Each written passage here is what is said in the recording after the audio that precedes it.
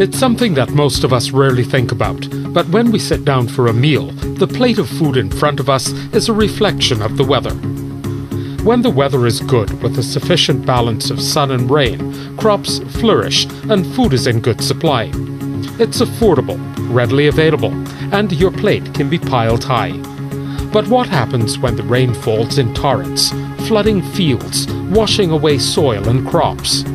A lot of what you had on your plate disappears because it's not available. It's been destroyed by the flooding. The same will happen if the rains disappear altogether and farmers try to meet the food demand during a drought. Without a doubt, our weather, climate variability and extremes affects what we have on our plate. To secure the food supply of the Caribbean, we must break new ground and make our weather and climate serve our agriculture.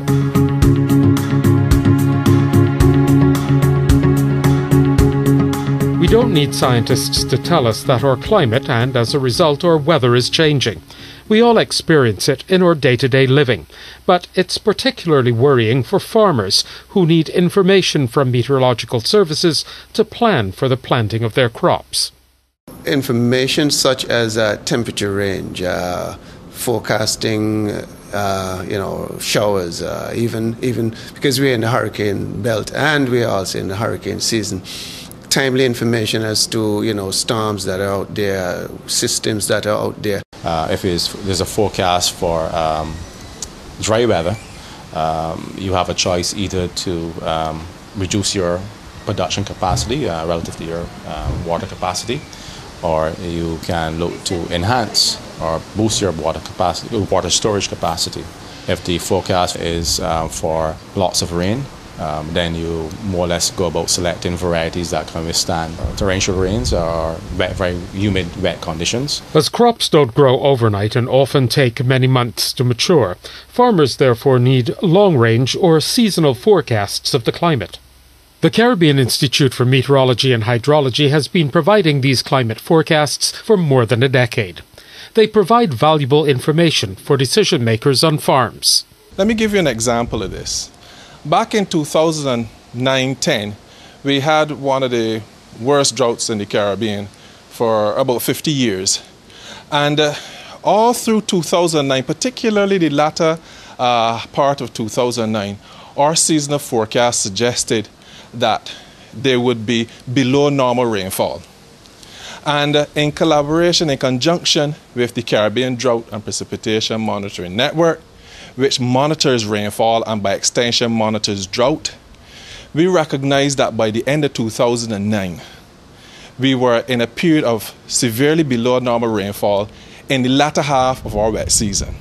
But then, we recognized from the forecast that the next 3 months, at least, in other words, January to March 2010 and probably beyond, based on the forecast, would continue to be drier than normal in the dry season. So you would have been having a dry season on the heels of a drier than normal wet season, which for our Caribbean region could have been fairly devastating, we recognize.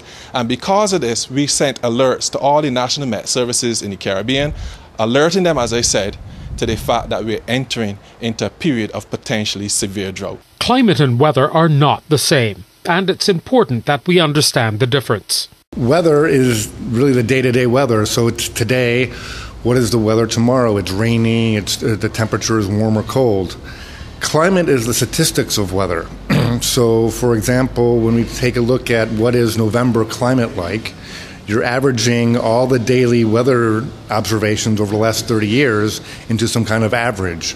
That is what climate is. To make the connection between meteorology and agriculture, those in the business of forecasting need to understand what farmers require, and farmers need to be able to interpret the information that's given to them.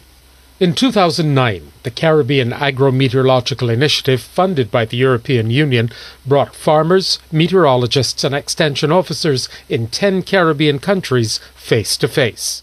We've worked along with a number of global partners, university training institutions, to be able to provide information related to weather, climate and climate change for the benefit of our farmers. Particularly, you heard climate change. Not that we want to provide climate change information, but we recognize the environment, the climate is changing. And we recognize that farmers can no longer do things the way they used to do based on past climate knowledge. Weather and climate extremes impacts heavily on agriculture, and climate change is exacerbating these extremes.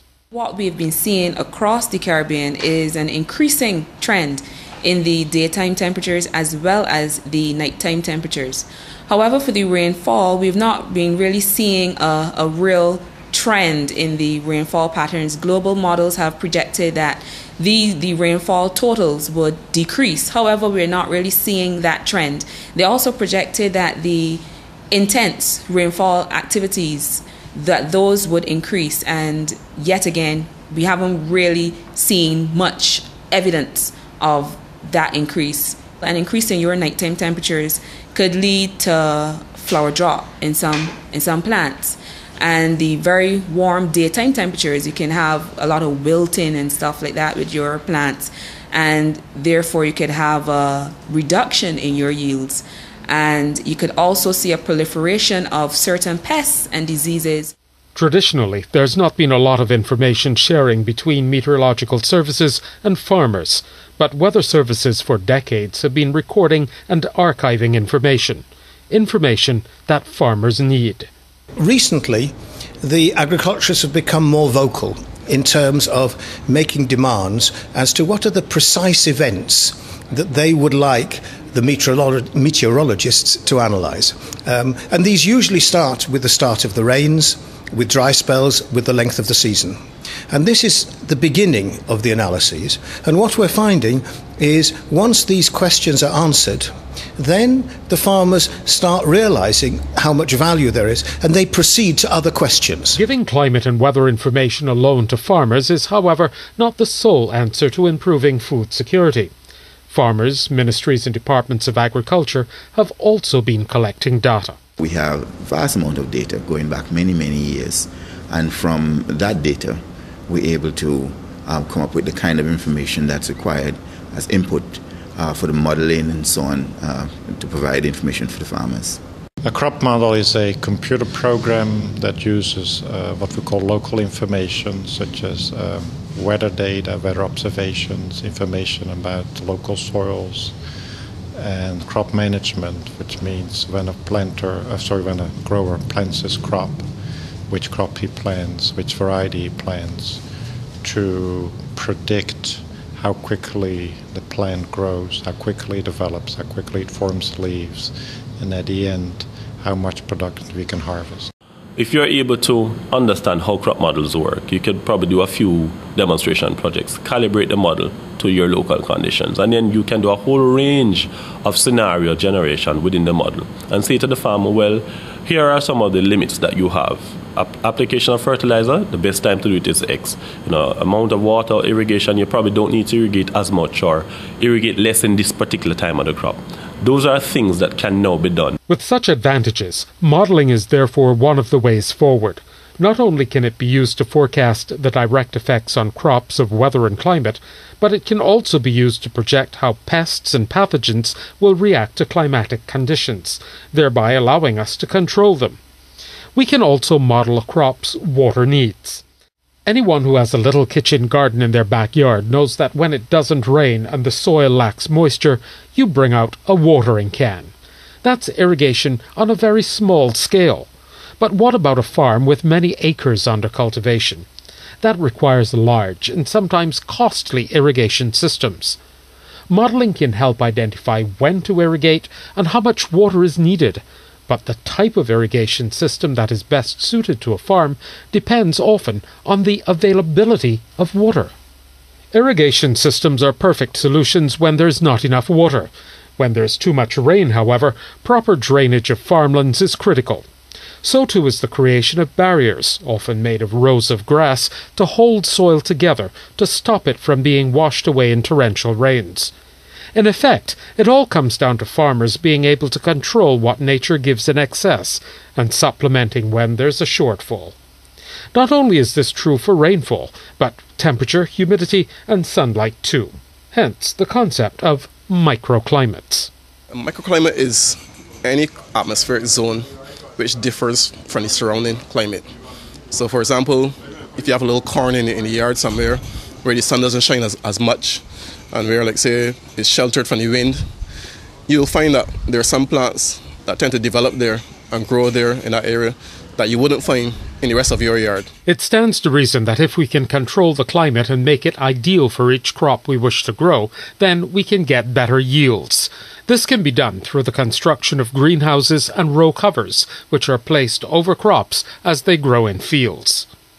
Ensuring that the work started by the Caribbean Agro-meteorological Initiative continues is in the hands of national tripartite committees consisting of these key players: Farmer, Agriculture Extension Service, and Meteorological Service, and it would be led by the Meteorological Service because it's weather and climate change information. And the best place that should come from is your National Met Service. So they would lead the process. But of course, in each country, the context is different. So there might be some key players outside of those three who, based on the country context, as I said, would be seen as a key player. And there are some countries, if I give an example, in St. Lucia, for example, the Department of Engineering that looks at irrigation is part of their tripartite committee. In the various farmers' forums, many of the farmers present were surprised that the drought of 2010 had been predicted. This pointed to the fact that while many of the region's meteorologists may be good scientists, they may not necessarily be the best communicators. The farmer doesn't need to know the complicated scientific jargon. It only needs to know useful information. If I know when it is going to rain, I can organize to plant or to do what is needed to get a good production. It is as simple as that. A multimedia approach involving traditional and new media would therefore achieve the best results. Meteorological services in some countries, such as Antigua, have been issuing in print and online national bulletins on a regular basis. The Caribbean Institute for Meteorology and Hydrology has been publishing a regional bulletin and posting long-range forecasts on their website.